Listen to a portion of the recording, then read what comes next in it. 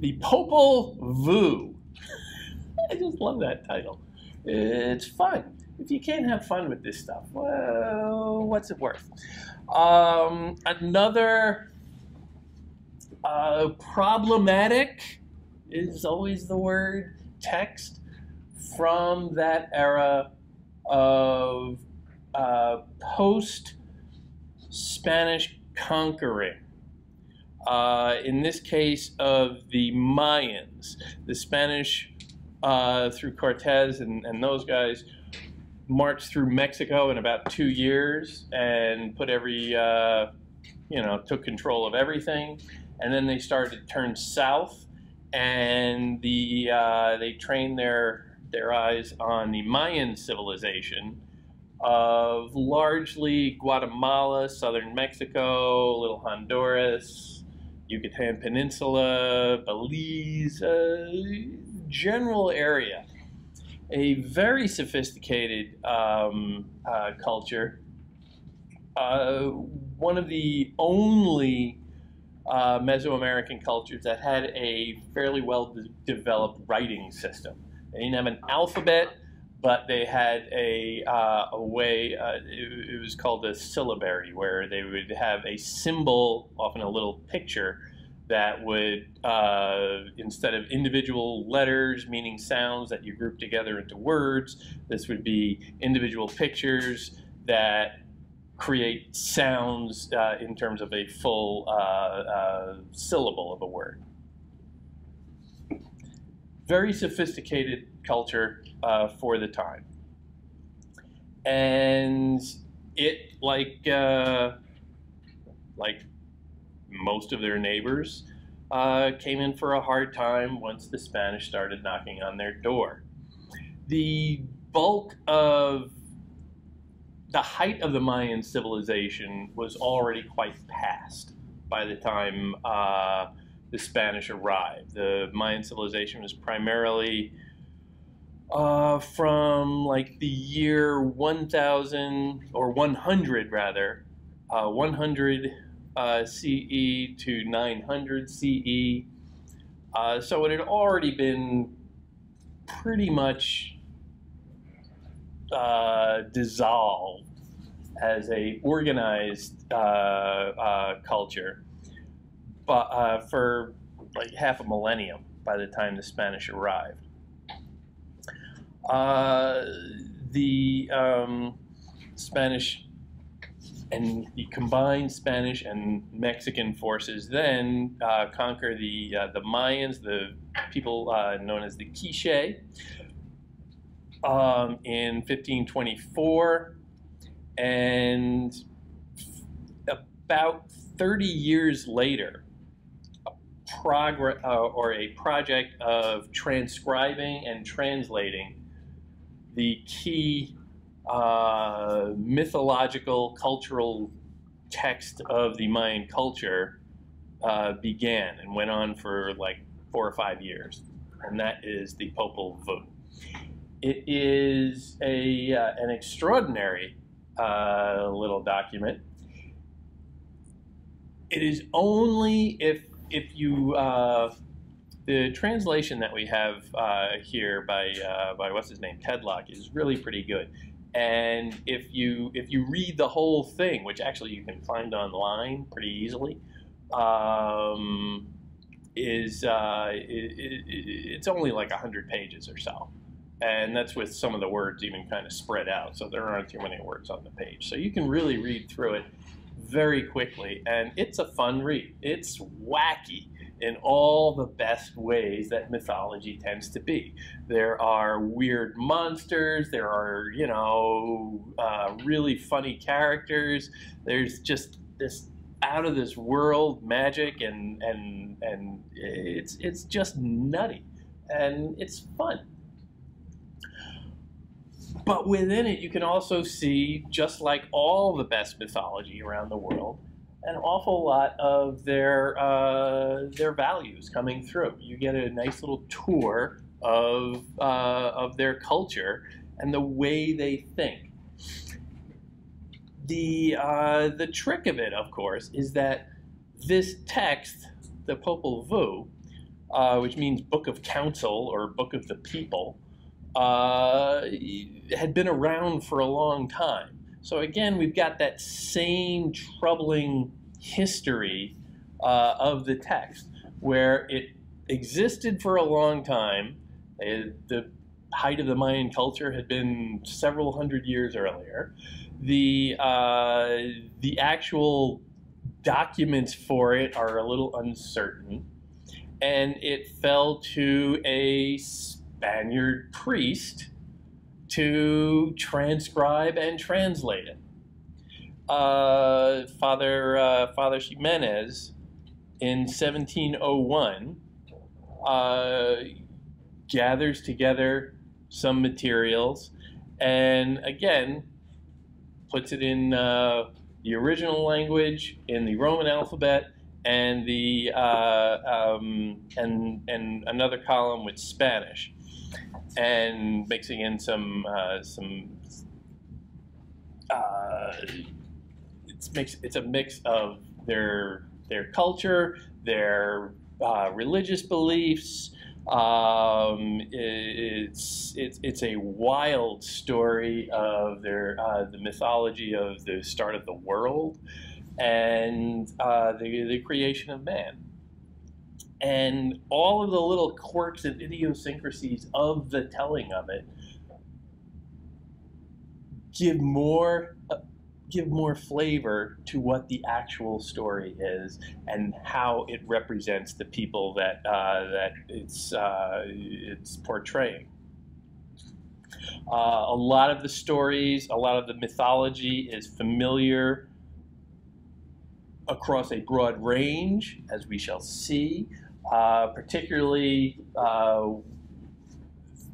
other elements of the mythology can be seen in many native cultures throughout North, South, and Central Americas. The degree of cross-cultural pollination with that, where they're just sort of, again, stealing ideas from one another, is intriguing, but it's something that scholars are still working on. The degree of cross-pollination that might be happening because of similarities with non-Western American sources is also a point of great intrigue for many scholars, and we will see how that is sort of bubbling along. A lot of the same elements are popping up here that we see in mythologies around the world. Through all that, however, you also see this undercurrent of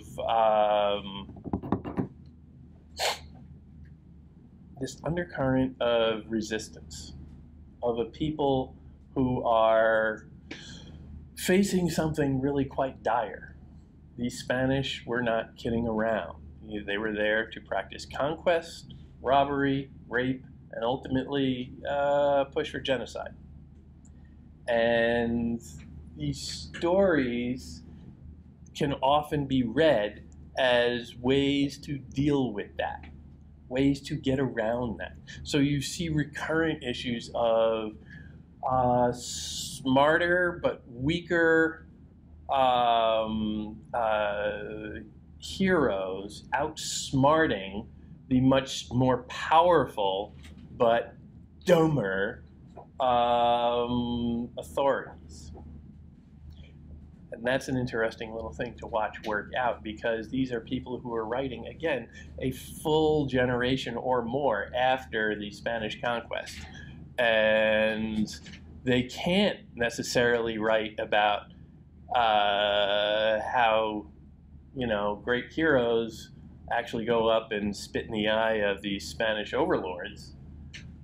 But you can do it if you make it, well, it's just a harmless little tale about gods and animals and heroes and monsters, and it goes back to the founding of our whole civilization. These stories have been around forever. But the spin you put on them can have new meaning when you start to realize how they're being told with a little wink wink, a little, yeah, this is about those scumbags who are enslaving us now. The beginning of it has immediate resonances for anybody who has ever read anything, anywhere, at any time in the history of the universe. This is the beginning of the ancient word, here in this place called Quiche. Here we shall inscribe, we shall implant the ancient word, the potential and source for everything done in the citadel of Quiche, in the nation of the Quiche people. Again, beginnings and endings. Always look at beginnings and endings. Here is the beginning. A couple of things.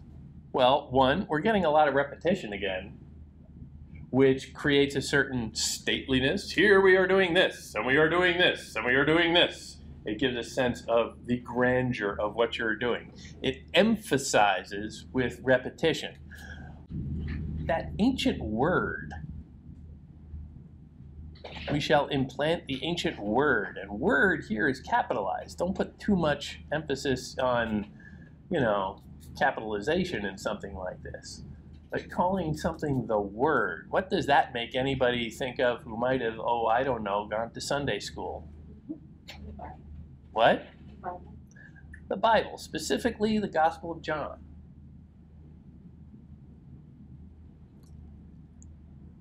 The Word of God. And that meaning between what the word is and what it symbolizes. The logos is the original Greek, and that sense of God's existence within the word, the language. That will come back. So that just jumps out right there. Also, that emphasis in the citadel of the Quiche, in the nation of the Quiche people. Really, showing some pride there. Showing a little native dignity. These are people who have been ruled by the interlopers, the conquerors, the colonists, for 30 years, roughly. Skip down just a little. We shall write about this now amid the preaching of God in Christendom now. We shall bring it about because there is no longer blah, blah, blah, blah, blah. In Christendom now. So the text is telling you, okay, we are writing this while the people watching over our shoulders are Christians. But in fact, the guy who is doing a lot of the transcribing or writing of this is himself Father Jimenez, a Christian. So is he writing this and saying, but now we're all Christians, so this is all good and true and we can trust this?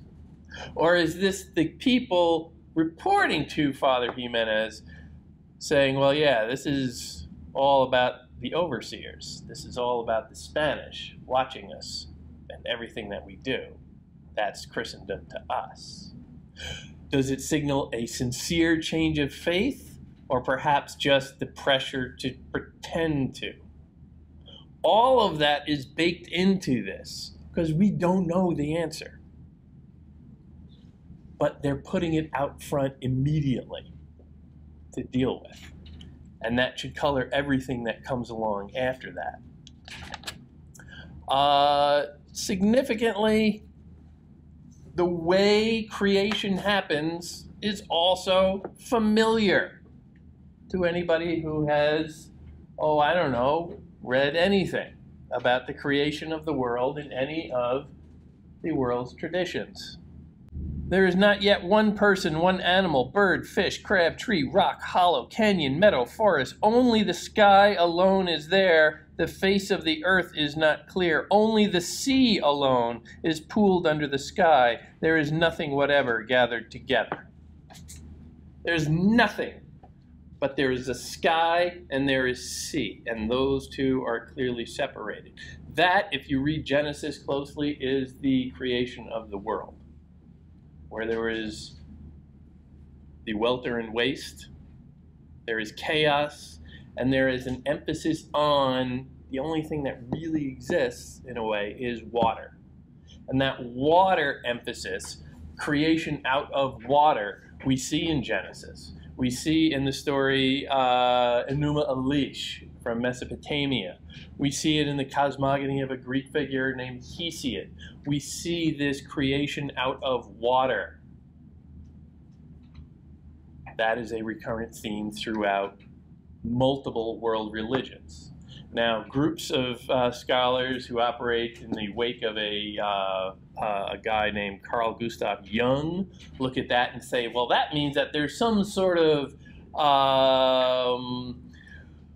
extra material truth to our watery nature, so that we all dream in the same images of water. We all have the same unconscious relationship to water, to some primal element that transcends distance across the earth. We are all born of water, and so we all have this same relationship to water, and so the mythology is going to echo that and signal to us that, well, yeah, we all think about water the same way.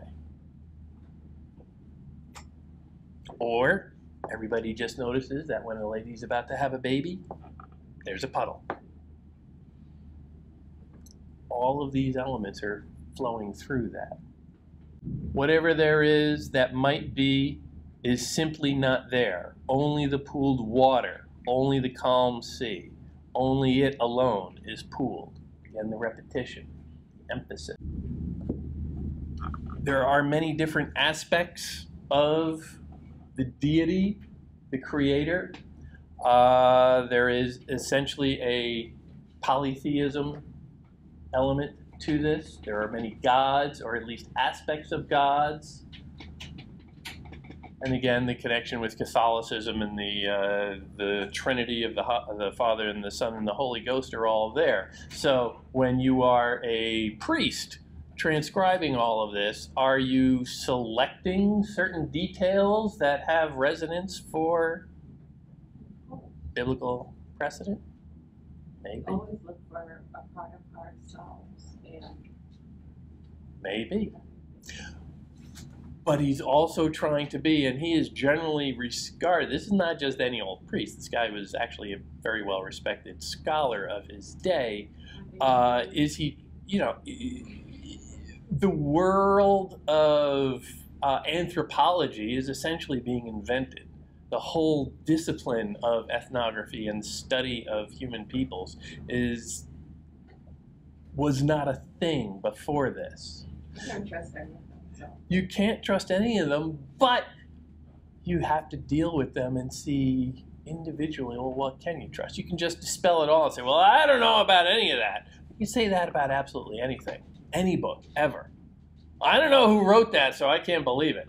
That Einstein guy, look at his hair. I didn't take him seriously. But there was a black hole spotted this past week that people said confirmed exactly what Einstein said. Always been there. Yeah, but we couldn't see it. The evidence comes in over time. Our perceptions always get adjusted to new evidence. But in the meantime, this is the evidence that we have, and we have to judge it critically. How much can we lean on this? What can we take and test and say, well, all right, that seems solid. Or that other thing, I don't know about that. That's squishy. What's that? I don't think he's a credible source. You don't think he's a credible source, but he's not purporting to be a source. He is recording other sources, multiple other sources, oral traditions, artifacts, lots of people telling him different stories, some written materials. All of this is up in the air, and we don't have a whole lot of that material to go on, to judge against. This is what we have. For some reason, this was well preserved, probably because it was the Spanish and they were more careful about it and trying to save anything in Central America. It's a very wet climate. It's very hard to keep paper, certainly, or any records. So here, a written record can be preserved, and that's what we have. So we can either dispel it entirely, or we can say, okay, this is all we have. Let's see what little hesitations we have about it. Let's see what we have to look at it through and judge it as best we can for whatever good we can take of it. Because dispelling it entirely just robs us of any value it might have. Okay, that is fine. Notice as well, then, we'll keep going on this.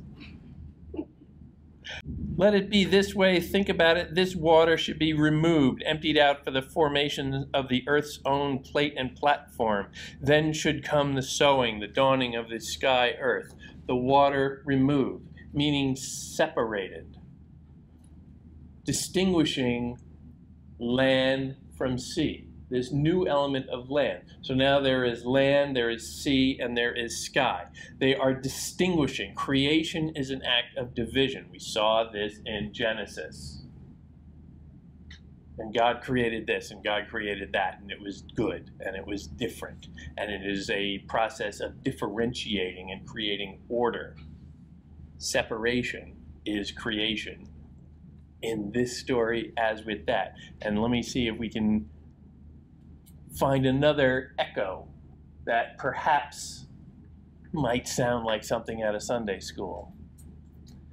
And then the earth arose before them. It was simply their word that brought it forth. From the forming of the earth, they said earth. It arose suddenly, and just like a cloud, like a mist, now forming, unfolding.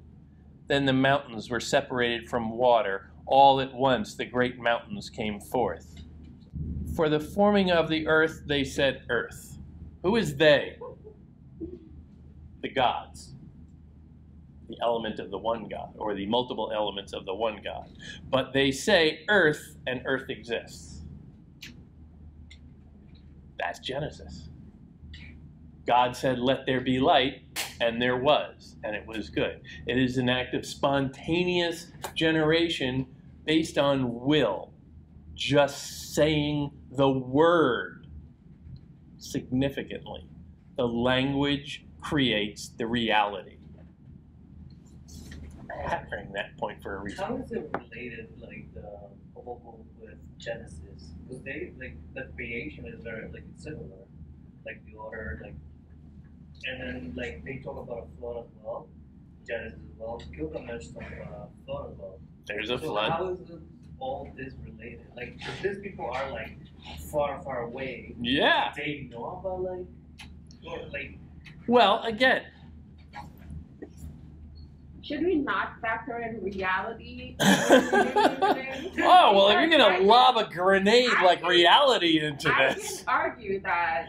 We haven't even gotten to the talking parrot monster, and you're going to start talking reality? No, because it's hard to like wrap my mind around understanding this text. It's really freaky weird. They should just make a movie. So This is too weird for Hollywood, honestly. The example of the flood is very significant, though. We have another flood story in here. They create mankind. Gods create mankind. And of course, they botch it. They create mankind twice, because the first one they make out of mud and he just sort of melts away. And then the others they make out of wood, and they're just wood. What the hell? And then they say, you know what?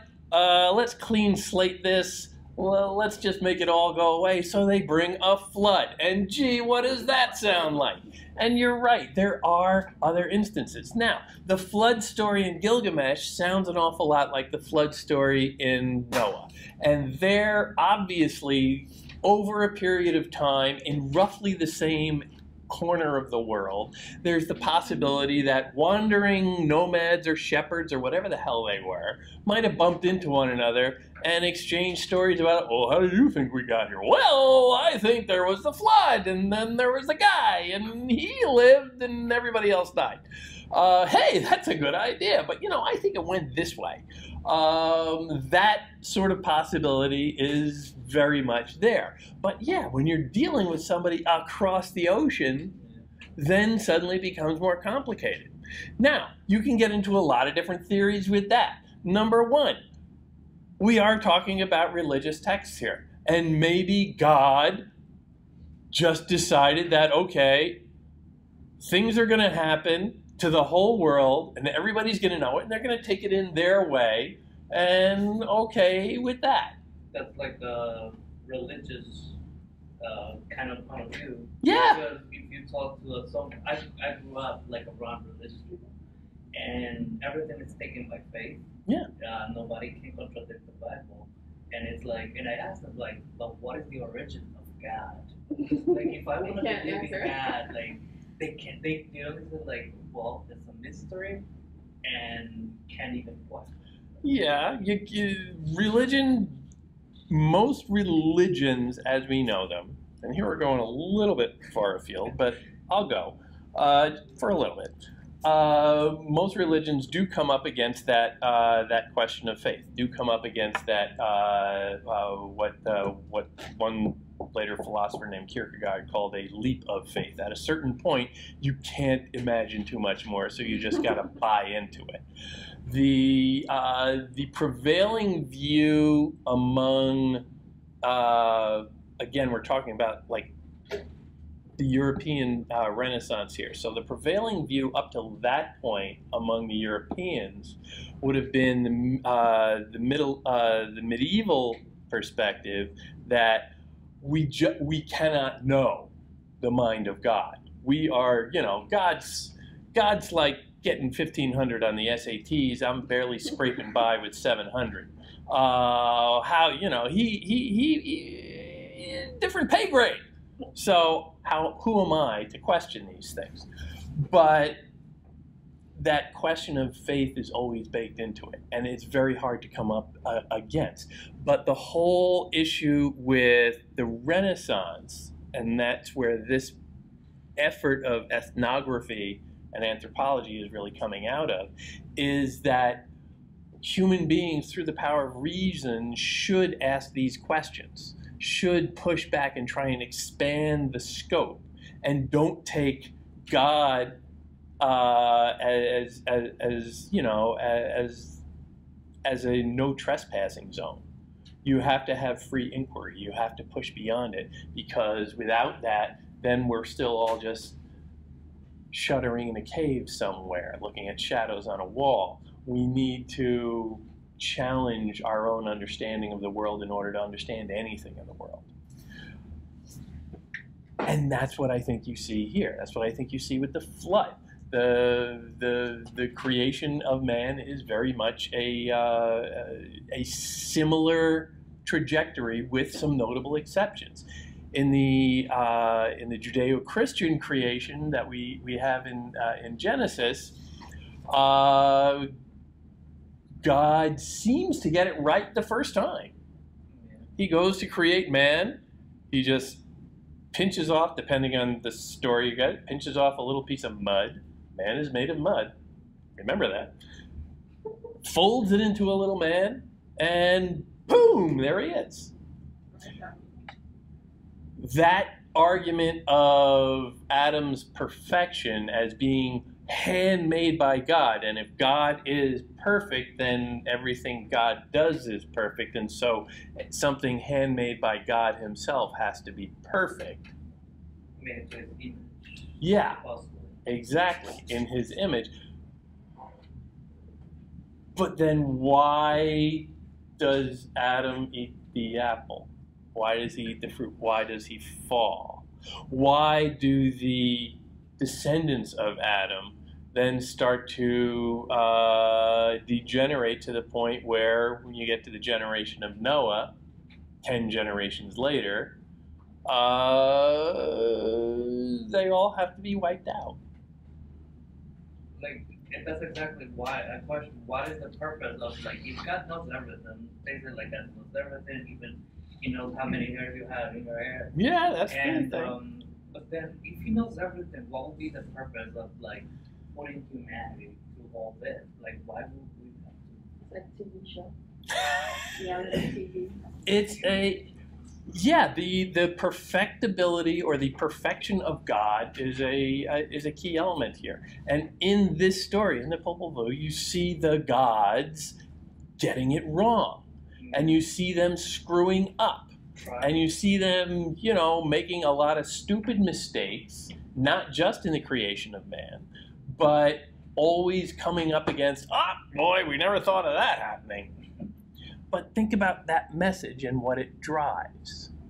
When you take somebody who is so powerful, like God, and you show that, well, they're not necessarily right all the time.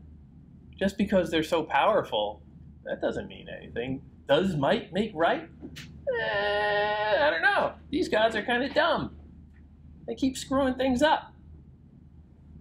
And if they're so powerful, why they need the praise of humans? Exactly. That makes them kind of silly and vain. Petty. Exactly. Those are more like Greek gods, quite frankly. Yeah.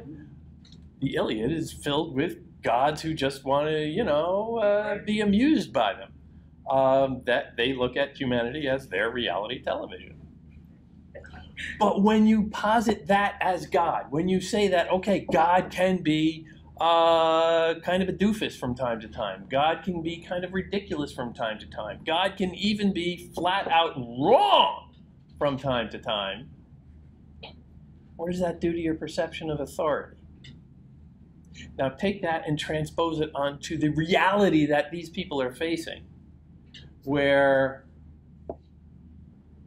the Spanish are ruling everything. The Spanish are all powerful to them. The Spanish are practicing genocide. They wipe out most of the native culture around them. They destroy as much culture as they possibly can. We have very few books or anything from them. One of the reasons that we don't have stuff, because there was an active campaign by the Spanish, not unlike the Nazis in Germany, to wipe out anything that might question their authority.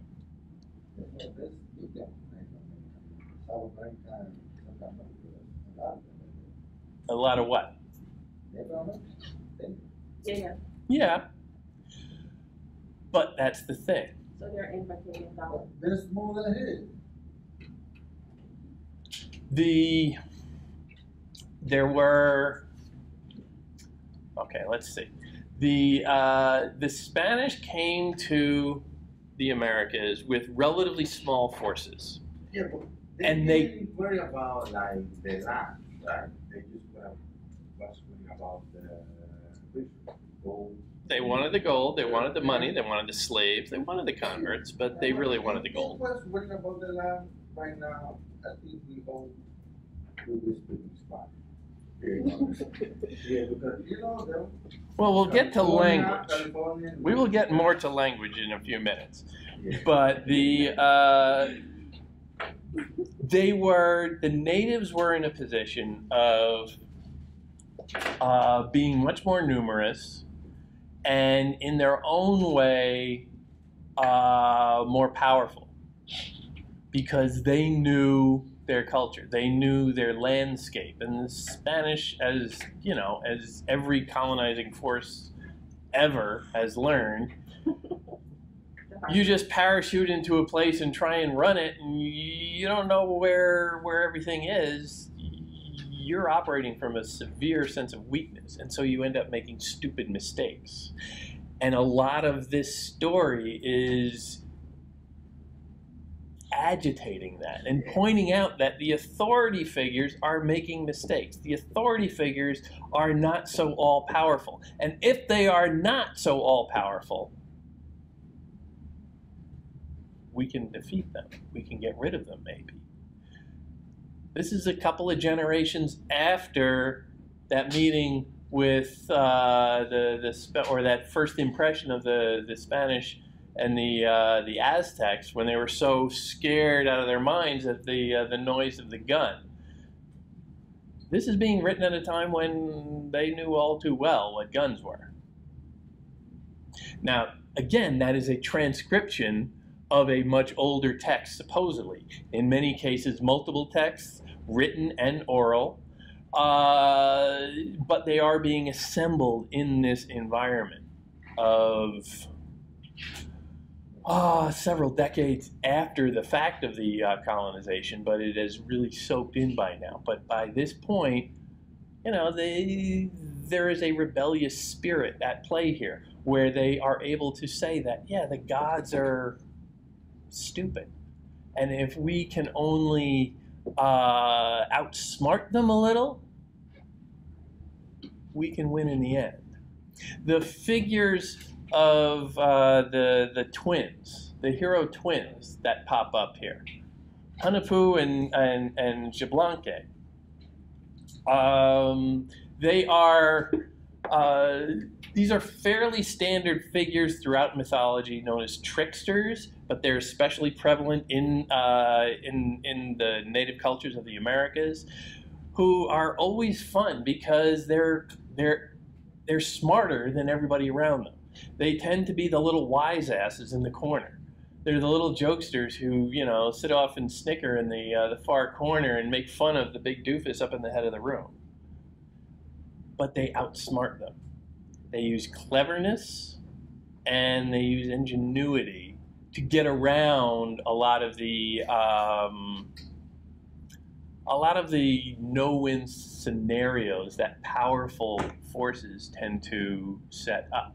When they are down in the underworld, trip to the underworld is a standard of mythology. Aeneas went there, Odysseus went there in the Odyssey, Jesus went there to harrow hell. These two are down there because their father and their uncle, also both named Hanapu, which is really confusing. You know, these are not easy texts to read. They went down there and they faced a series of challenges, and there was this whole thing about here's a cigar and a torch, and you can't let either one burn down before you survive the night, or something like that. And you know, they were set up to fail. It was an impossible thing.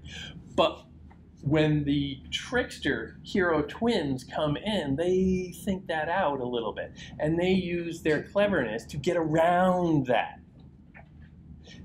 They outsmart the more powerful lords. And in fact, when it comes down to this bizarre game that they play down there, they have figured out how to cheat death. And so they make this game out of, they kill a dog and then bring the dog back to life. And all the lords of hell, or what is it, Gibalta? I'm blanking on the word here. Yeah, Gibalba. All the lords of hell are looking around and they're cracking up saying, "Ah, look at the dog, that was great. No, do it to that one over there. Do it to that guy over there." And they go through a series of killing these figures, progressively more complicated, progressively more developed, and bringing them back to life. Now, you can see that a couple of different ways. Number one, it is a sacrifice, but one where there's no value to it because it's insincere. Yeah, sure, kill me because you're going to bring me right back to life, right? Yeah, sure. Yeah, it'll be an interesting story to tell at parties. But it's also a kind of mockery of the very real practice of human sacrifice that we see very vividly described here, where they alternately cut people's heads off or pin them down, I believe anesthetize them a little, but cut out their heart while it's still beating. Which is a great scene if you did want to make a movie of this. Yeah, this sort of thing has been done before, and it's usually pretty lurid. But the idea is that they keep doing this to all of these figures, and the head gods, the top gods, are laughing and having a great time. All they want is to be entertained. all they want is this kind of decadent enjoyment that has no, or that mocks the tradition, until they say, yeah, do it to me, come on, yeah! So they go and they kill one and then the other. And the hero twins say, well, that was good. I don't feel like bringing him back right now. So they kill the lords of the underworld by making it seem like a game and tricking them into submitting. They went and they put their heads out and said, yeah, cut it off. Very similar to the fisherman and the genie. Exactly, yeah. These sorts of stories are all over the 1001 Nights, and that sense of the genie is another trickster figure, where they're generally pretty clever and they can figure things out. But there's always also that dynamic throughout those stories of, like, you know, the big bad magical genie or the vizier or something like that, and like the humble fisherman or servant or somebody who's very weak. The whole frame story of the 1001 Nights is Scheherazade, a young girl with no power, who suddenly has the king, Shahryar, or I think that's Shahryar, and then there's Shahzabad. I get them all confused, quite frankly. But that dynamic of the powerful and the weak, but clever, and see how that plays out over and over, and just think about what that drives home. These are generally popular stories. 1001 Nights is a great example. These are popular stories told by the people. This is a book of the people. This is not something written necessarily from the authoritarian perspective. But they give this through very subtle symbolism, through very subtle dramatic situations. They give this recurrent theme of rebellion, of overturning the social dynamics that are oppressing them, and showing ways, demonstrating ways to overcome. Not just telling, as you know, many pious people have in every faith ever said, well, you just need to endure. This is the way it is. You just got to accept it. Put your head down, get it over with. Your reward will come in heaven.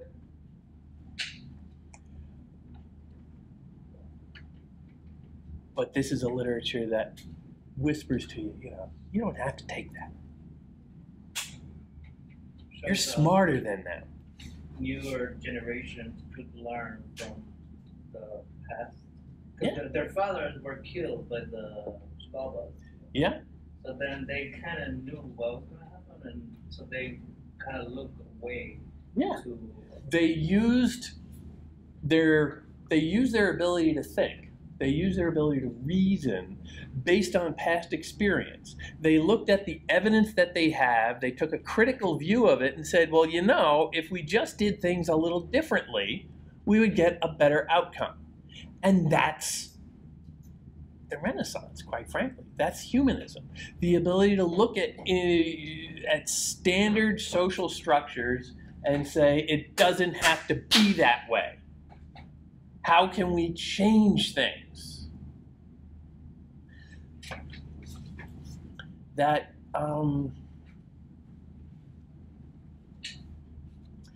dynamic is hard to see sometimes. It can seem like just weird stuff happening in this wacky story. The whole bit with the giant parrot is a little bit weird until you realize that, well, the parrot is, the macaw is a kind of a silly figure in his own right. He's very proud, and there's much emphasis placed on his dignity and his finery.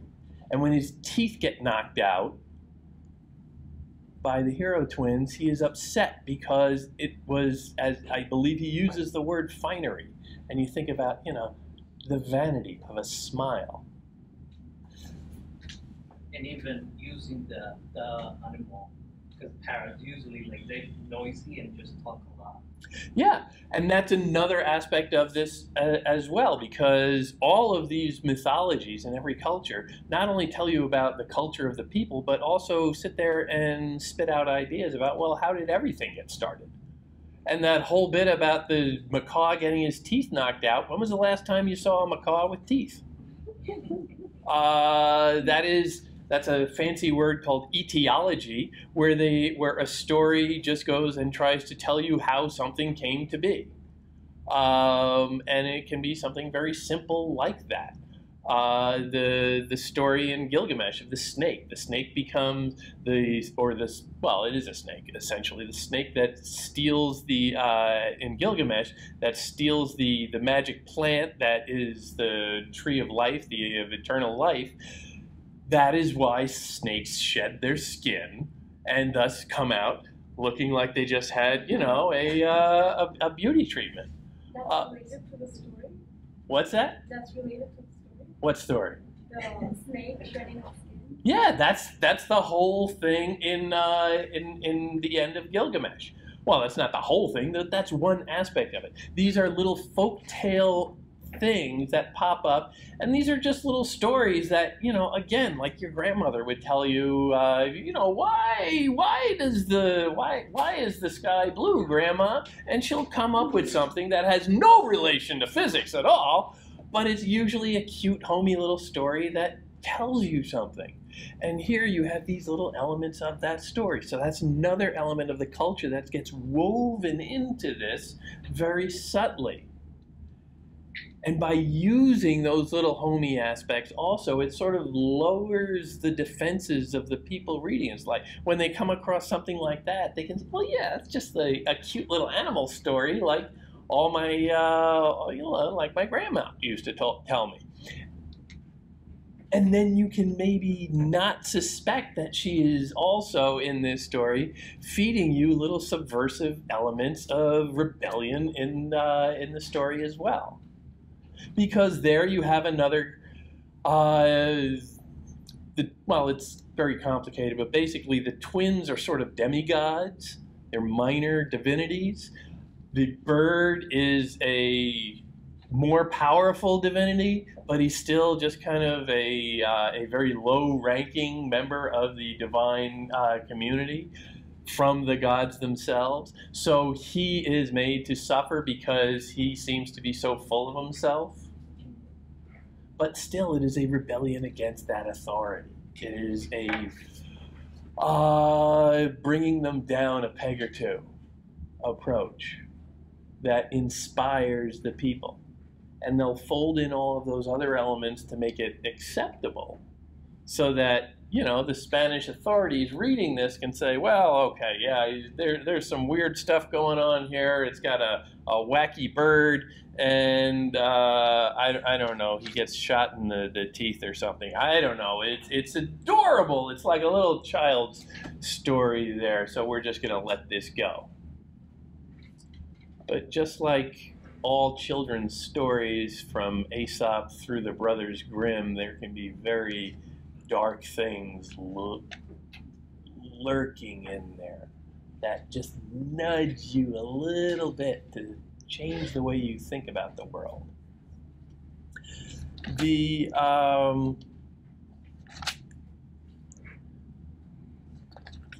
don't want to go over that. The final birth of man, after the two botched attempts earlier, comes about kind of late in the story, which is another like confusing element of it. It's like, well, it would be so much easier if it was continuous, but you know, sometimes you gotta accept somebody's gonna go at their own pace and their own trajectory to something. So you just gotta go with that sometimes. But maybe the complexity is to hide other aspects of it. There's always that element.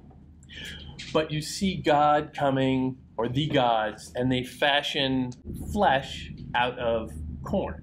They tried mud and clay, and they just oh, what if it rains? Oh, I didn't think about that. And suddenly man's a puddle. Or the wood guys, the stick men.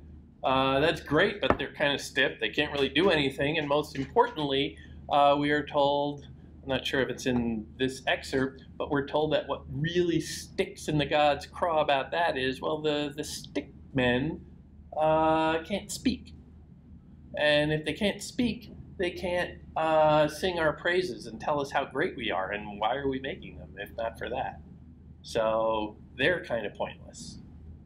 But they fashion this new man out of corn. Corn is significant. Corn is life itself. It's a staple food. Their entire diet is based on, honestly, corn.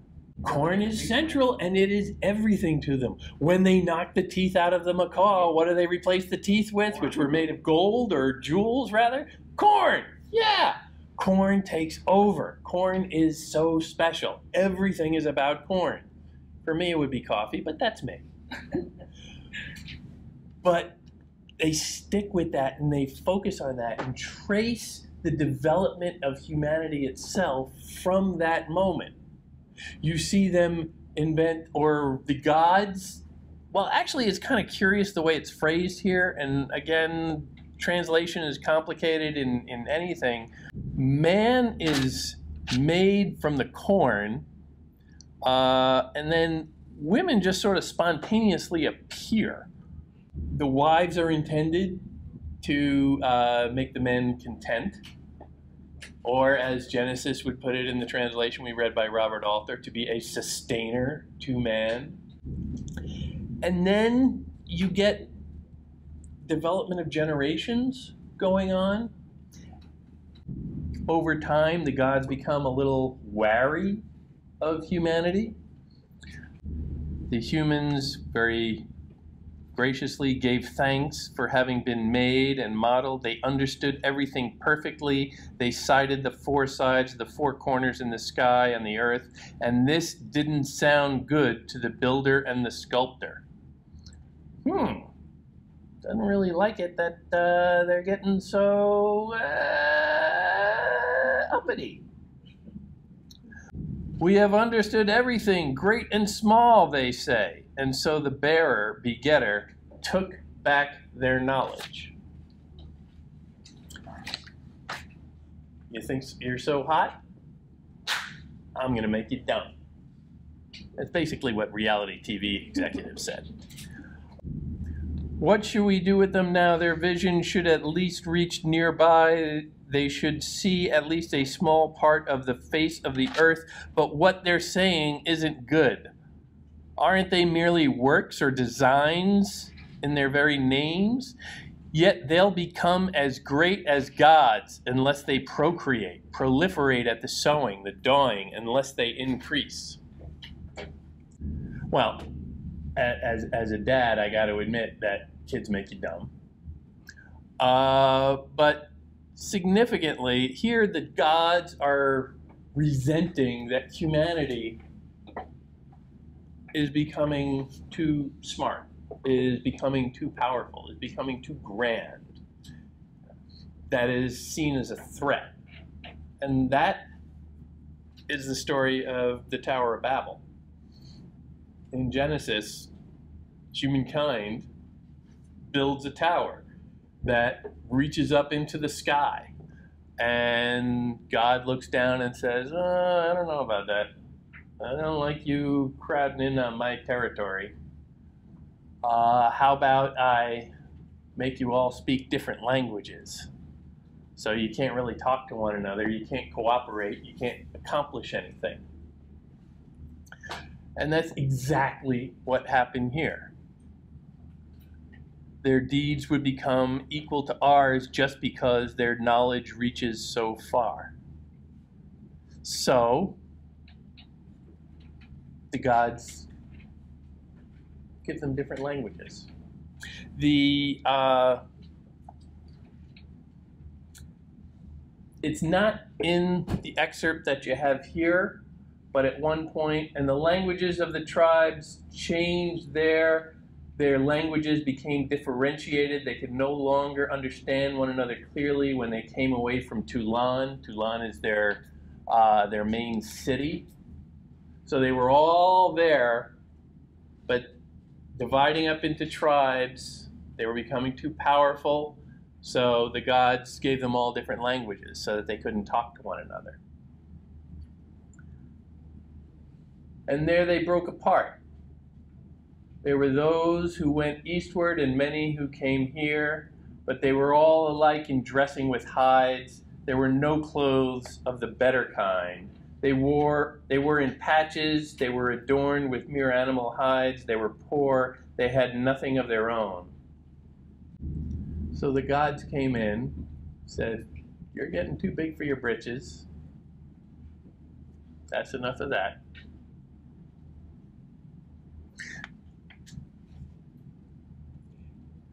But just think about that exercise of arbitrary power and authority in that instance, where the gods feel challenged by these rebellious people who speak a different language, perhaps. And they decide to divide and conquer. Well, they've already conquered, but they're going to divide and keep them down. Well, that's the story of colonization. Keep them down. That's what Cortez did when he came to Mexico. Divided the Aztecs against the other tribes and ultimately overpowered a much larger force. You create the divisions. You create the resentments. You stir the animosities that are maybe already there, but just need a little tickle to get active. The primacy of the language itself, always in focus, back from the word word in the opening lines, is a very subtle heartbeat through this whole piece. Remember that the Mayans were one of the very few, if not the only, some scholars argue, culture in the American continents that had a written language. They understood the value of writing and of language, of words.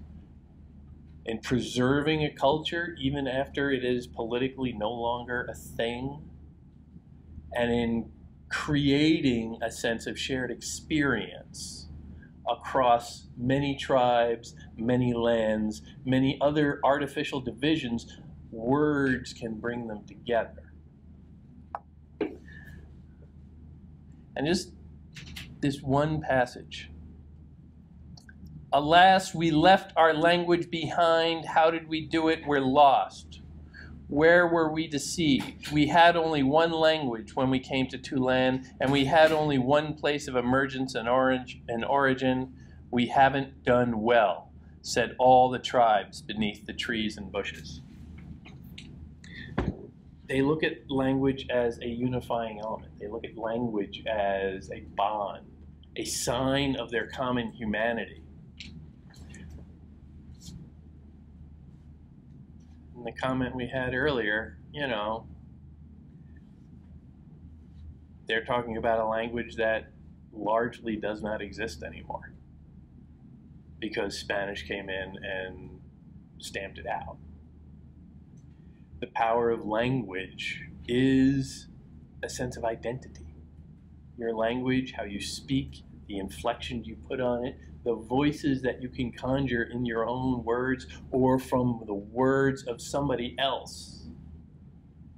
That opens up your mind to whole other worlds, whole other realities, different perspectives. It cracks open your own sheltered reality of all I know is what I want to eat and what I'm afraid of, and lets you think in more abstract terms, as if it were not just the thing in front of you, but as if it were something greater. That's what language can do. It catapults you into new ways of thinking and cracks you out of your narrow, hermetic world. That's what classes like this are about. That's why we read all this stuff that, yes, can be a little boring, yes, can be a little frustrating, and yes, what the hell does that mean? It means nothing! But if you can respect the idea that, okay, it means something, and I just, got to scratch at it a little to get something out of it. And then if I get something out of it, The text isn't I can come back. It's the person. The person writing it, we don't know who's writing this. Exactly. Doesn't matter. We don't know the people. We You don't. don't have to know them, Yeah, I know. That's why we stick with the text. but we are talking about colonial times, so. Sure. But you go back to Homer. I don't know who the hell Homer was. I don't know if he was a real person. I really couldn't care less. Would he have been tripped up by the Me Too movement? Who knows? I don't care. What we have is the text, and what we have is an ability to go back and say, well, okay, what does this mean? And how does this one perspective, this one voice, out of a very different world, make me look at my world just a little bit differently?